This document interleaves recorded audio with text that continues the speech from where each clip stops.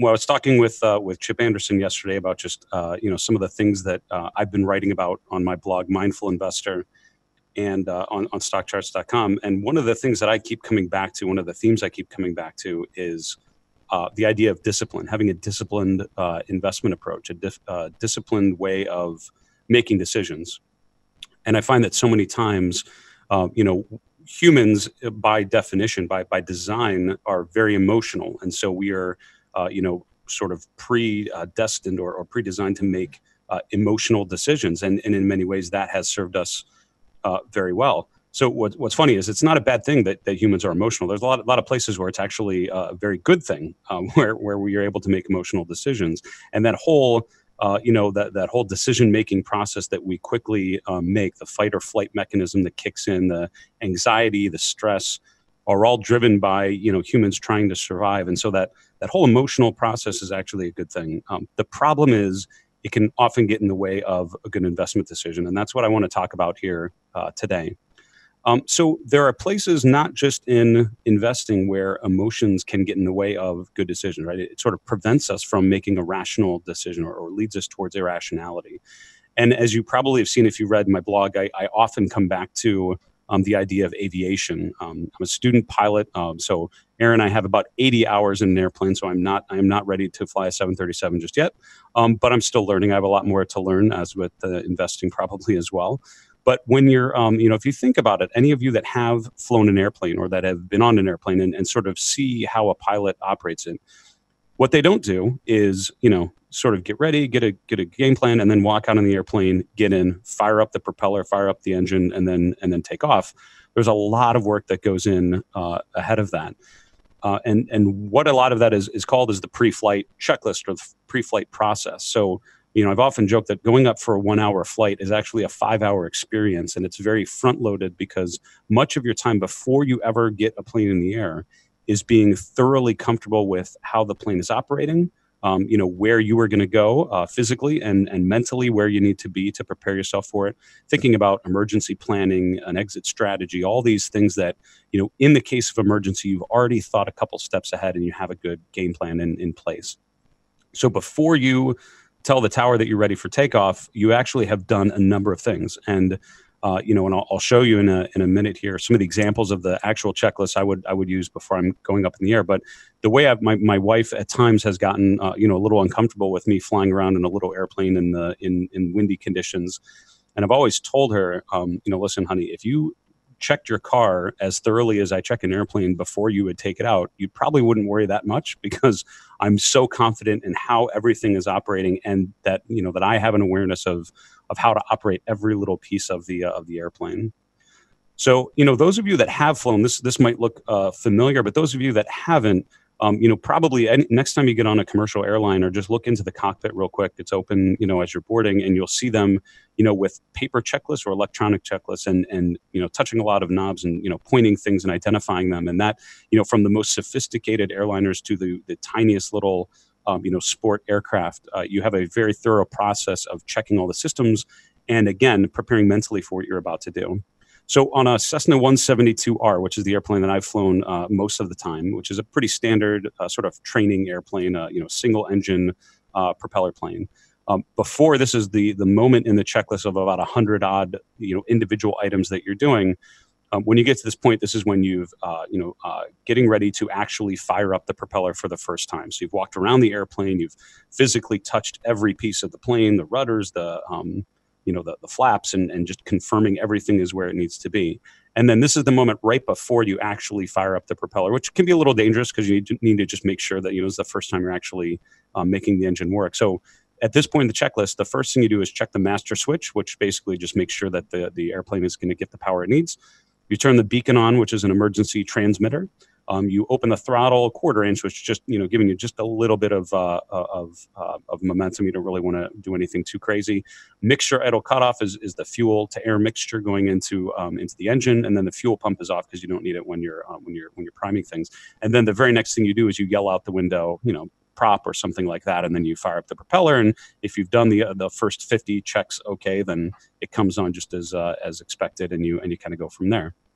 Now that is a pretty stress-free moment in your process because you're sitting on the ground, as long as there are no birds or people nearby the airplane, it's relatively safe. There's very low chance of anything happening. So let's go to maybe a more stressful moment, which is maybe more realistic for a lot of the investment decisions that you try to make. And it's funny that the physical experiences that you get in the airplane are very similar to the physical experiences you'll get when a position goes against you or the market, moves in an unexpected direction. So one of the favorite things for your flight instructor to do when you're flying around in an airplane is to yank out the throttle, meaning, just basically recreate the conditions for an engine cutout, meaning you've lost your engine. And they say, all right, you've lost your engine. What do you do?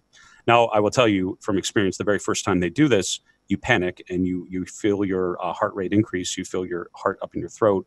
You start sweating because you're like, oh my gosh, this doesn't feel good. And part of why they actually do it is so you feel the physical sensations and you learn how to minimize those and also how to still make good rational decisions in the face of a stressful environment. So in the case of an engine cutout with the plane that I'm talking about, it's sort of a figure 7 on the dashboard. You start with the left, go over and then go down start at the bottom and go up into the left. And so here are the steps that you would actually take. First, you set your airspeed for maximum glide, meaning, you make sure that you can, get the airplane as far as you need. So in that airplane, it's 65 knots. Fuel shutoff valve means you basically, you might have cut fuel to the engine. You make sure that's not the case. Mixture rich, which means maximum fuel from, into the engine. Fuel selector valve to both means you're bringing it from both of your wings, which is where they store the fuel. And then finally, you check the ignition. And 95% of the time, one of those 5 things will correct the issue. A lot of times, like your knee will knock the key out of the ignition and turn it off accidentally. So by following those, you're taught to sort of address it. Now, the first time I had to do this, I was shaking. I'm trying to do this, and the instructor's there to make sure I'm safe, but sort of trying to go through those steps.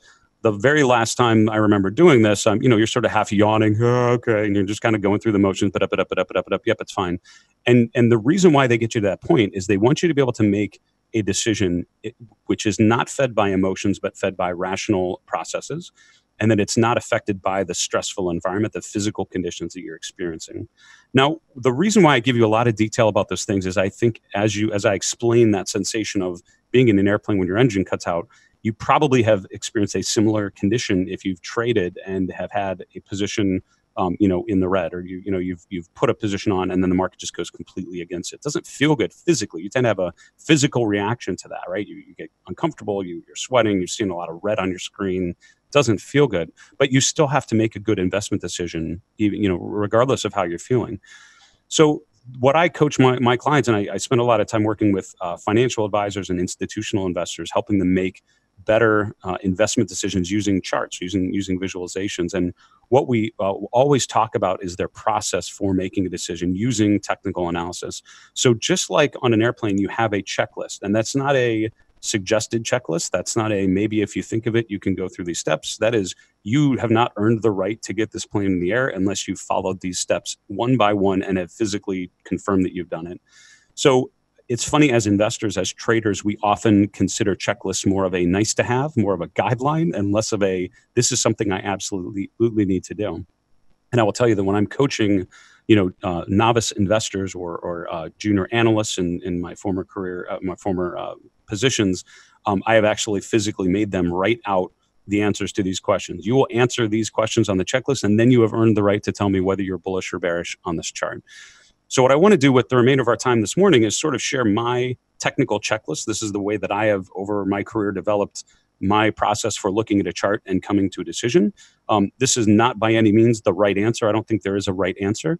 The right answer is whatever checklist is going to be in line with your process, your investment horizon, your strategy, what assets you're trading, your time horizon, all those sorts of things. So, don't take this as the right answer. This is what I found at this point to be my right answer, but, I'm always trying to reevaluate it. So this is how I go about my process when I'm looking at a chart for the first time and someone says, what do you think of Google, or what do you think of Facebook, or Johnson & Johnson? I basically bring up this checklist, and at this point I sort of do it mentally, and I go through these steps. So very quickly, and I'll talk you through each of these, and then I'll show you a couple examples using some current charts to sort of explain how we translate it. And it's funny, as you hear these steps that I'm taking, as Tom and as Aaron were talking about some of the charts earlier in the show, you will find that either they articulated or that they are going through their own process, their own mental checklist for making sure that they're looking at all the inputs that they need to. So first, for me, is Dow theory. The very first thing I want to understand is, what is the price doing, right? And it's so funny. So many times we jump to an indicator or jump to volume or jump to news or something. But for me, the very first thing, before I can make any evaluation of a chart, I want to know very simply, is this stock in an uptrend or a downtrend? And if we skip that step, we are skipping probably the most important piece of information to start with. So Dow theory, if you've studied your technical analysis or you know charts, basically is, an uptrend is a series of higher highs and higher lows. A downtrend is a series of lower lows and lower highs. And so the idea of Dow theory is just defining, are the highs getting higher, are the lows getting lower? And that is the first thing that we want to answer. The second thing then is looking at trend lines. So now that we've defined what the trend is actually doing, are there any lines that we can draw that will sort of quantify visually what that trend is, how quickly it is rising or how quickly it is selling off? Because that'll give us, an initial exit strategy for that current trend, or it will tell us when that trend may be reversing, when the trend is no longer our friend. The third item for me is moving averages. So now that we've looked at the price, let's take the noise out of the picture. Let's smooth out the price, looking at a 50-day, 200-day, maybe exponential moving averages, and just try to look at the overall trend from over time and see how that trend has evolved. Where are we at relative to where we've been historically? The fourth item in my list is pattern, right? So are there any key patterns? A head and shoulders pattern, a pennant pattern, a cup and handle, any of those things that you may have heard of. And again, just to give you some visual guidelines with which to analyze the price.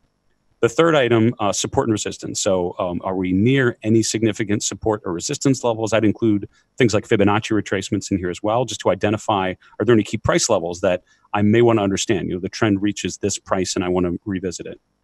To finish out my list, I have confirmation, and I put anything other than price itself in the confirmation category. So RSI, PPO, on balance volume, any of those things that would help qualify or disqualify my analysis of the trend would go in that bucket number 6. And then finally, relative strength. And this is, I would argue, one of the most important things as an equity investor. And many times I've found individuals, miss this key step. Institutions are very used to it because this is how they tend to be evaluated. But you want to look at how this chart relates to all the other charts that you could be looking at. And a lot of times this will help answer the question, am I looking at the right chart in the first place? A lot of times you make a great analysis of this chart, but it turns out you're not really where the opportunity is. And that's where relative strength can tell you, if this the chart looks good, but it's just a market performer, there are other stocks that are probably doing much better and others that are doing much worse, and those could provide better opportunities. So this is and again, this is the checklist that I've evolved over my career, and it won't be the same 10 years from now, and it's different than it was 10 years ago. But it is, at this point, what I found is a great routine for me to follow. And if I answer those 7 questions effectively, I feel very comfortable at the end of that process saying, and therefore I am bullish, bearish, or neutral on this chart, or this is what I think my position should be. So with that checklist in mind, let's look at a couple different, real examples. These are charts I just took a snapshot of earlier today, and just go through this checklist together, just so you can see how we might want to go through it. And again, what I'll tell you before we get to this example is, my previous role, we actually did psychological studies. We looked at novice technical analysts, people that were just learning the toolkit, maybe just reading John Murphy's book on it, and really, really early on. So they've seen a chart before, but not very comfortable. And if you look at this chart of Alphabet here of Google, this might be what their visual process was. And we actually wired them up and used an eye tracker device to see where they looked on the chart and how much time they spent in each location. And what a novice technical analyst did was their visuals were kind of all over the place. They would look at this entire sort of section in the top and look at all of the price, might look at the moving averages and kind of glance around it, then look down at the RSI and sort of look at the shape of this. And then they might look at the relative strength. And what we found looking at different configurations, whatever we put on the screen, that people tended to look at. But their visuals were pretty spread out, and it took them a long time. So on average, it took them a minute or two to do all the analysis. The more experienced technical analysts, these are people that had 10 to 30 plus years of experience looking at charts every day. Number one, it took them about 2 to 3 seconds to look at that same chart and make a decision. And their eyes were focused on a couple really key areas. They would first look at the price and look at this general area and see where we are relative to moving averages and support and resistance.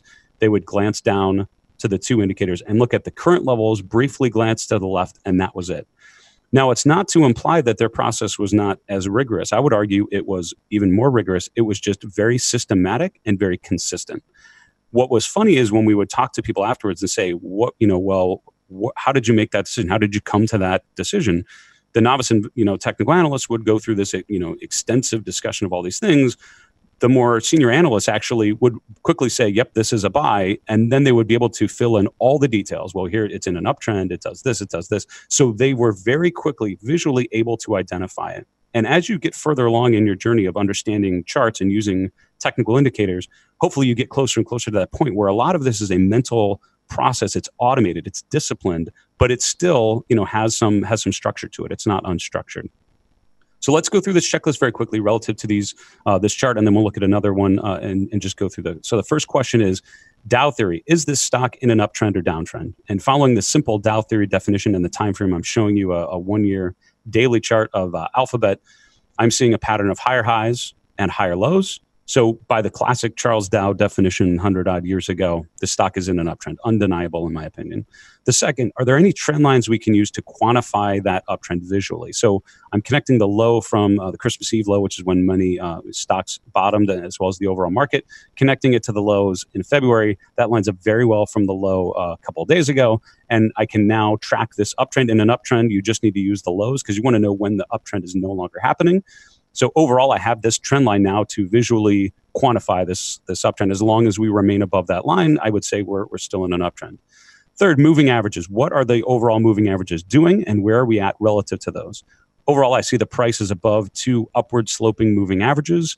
Ideally, it would be the price, then the 50-day, then the 200-day. But overall, the price above 2 upward sloping moving averages, I have yet to find a company that goes bankrupt with that configuration. So overall, this is pretty healthy from a moving average perspective.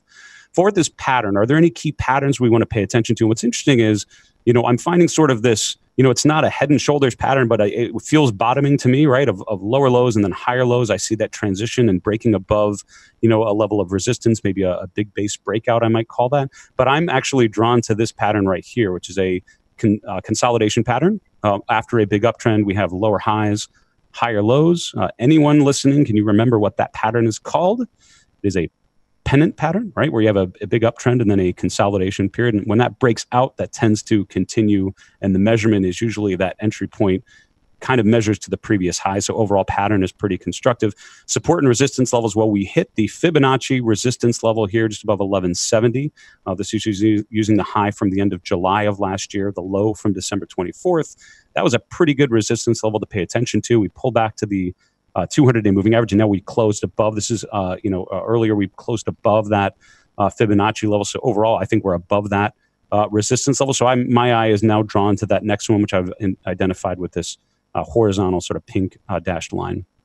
Finally, confirmation. What are any indicators telling us the RSI has been sloping upwards, not yet overbought, which suggests to me that, the stock could have a little more to go. And I'm also drawn by this bullish divergence of lower lows and higher lows in the RSI. And finally, relative strength.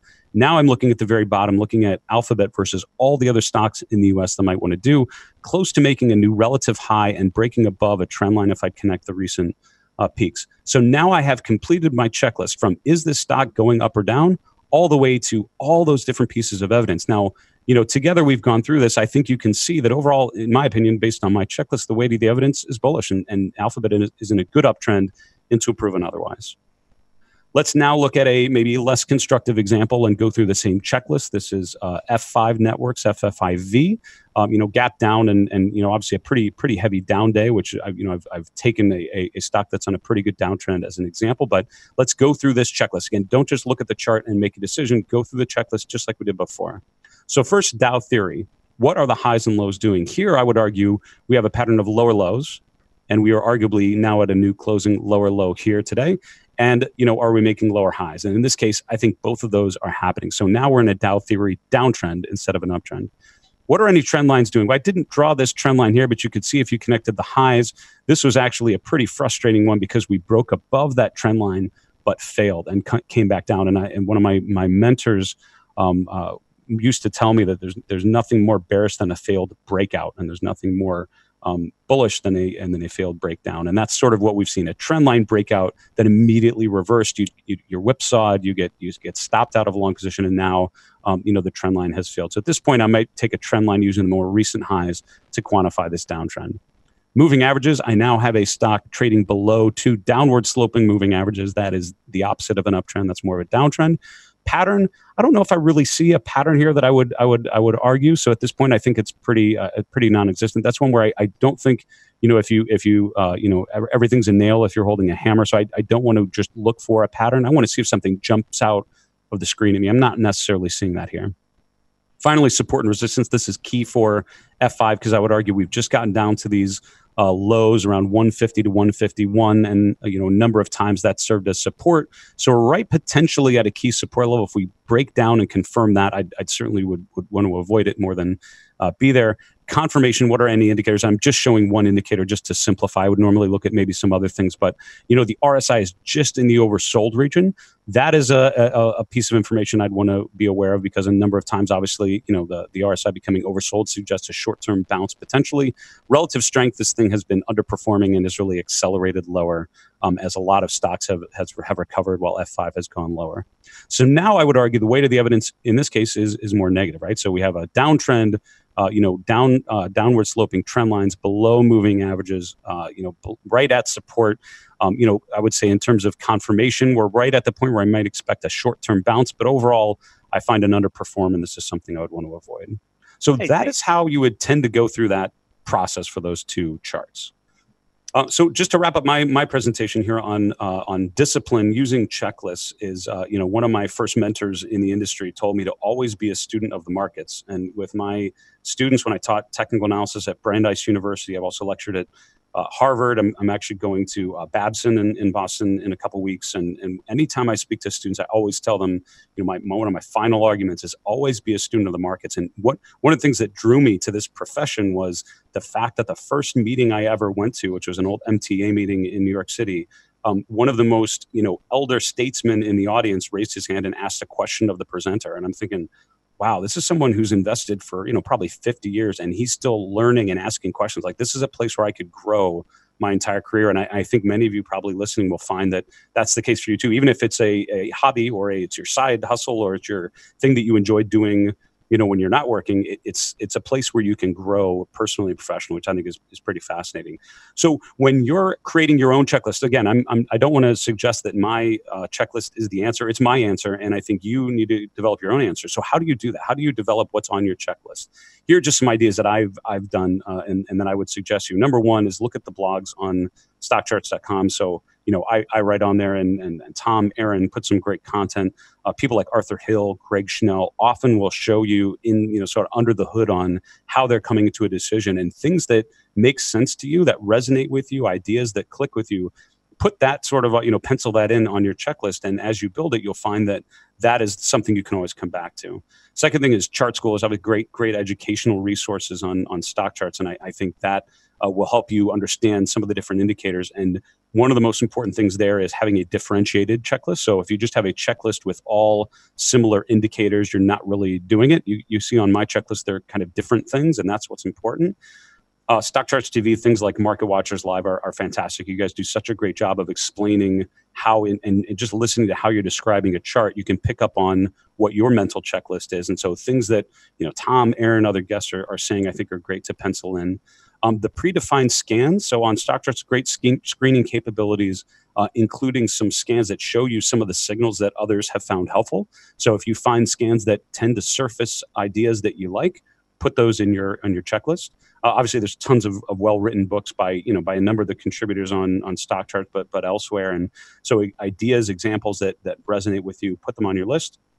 The most important one out of all these is your experience. And I would say if you create a checklist today, if it's the same 5-10 years from now, you have fumbled a huge opportunity to improve and grow as an investor, as a trader. So, your checklist should be a starting point, and you're welcome to use pieces of mine as your starting point. But remember, that is a starting point, and there is no ending point. I think, people like Carl and John Murphy and Martin Pring and others that have been doing this for years and years are still sort of learning and learning from different market conditions and how they need to evolve what they're doing.